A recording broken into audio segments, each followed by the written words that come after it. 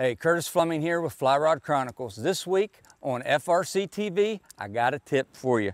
Most rods today are 4-piece. They do that so you can travel.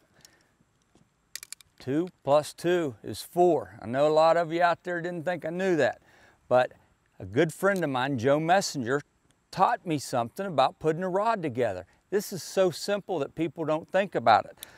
A lot of people will take a rod and they'll put it together and they'll go, here's my second piece.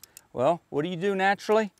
You go to your third piece, and then what happens?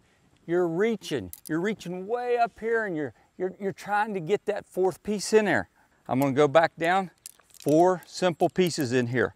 Put them together 2 at a time. That's done. Set it aside. Take your other one. Come in here like this.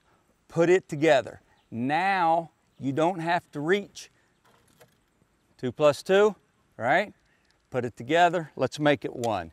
Put these things right here, line them up, put it together. No more reaching. So leave us a comment. Tell me if this worked for you. How do you put your rods together? Tune in next week on FRC TV. We got a really cool tip for you guys, and you've been there, when that rod is so tight, won't come out. We can't get it apart.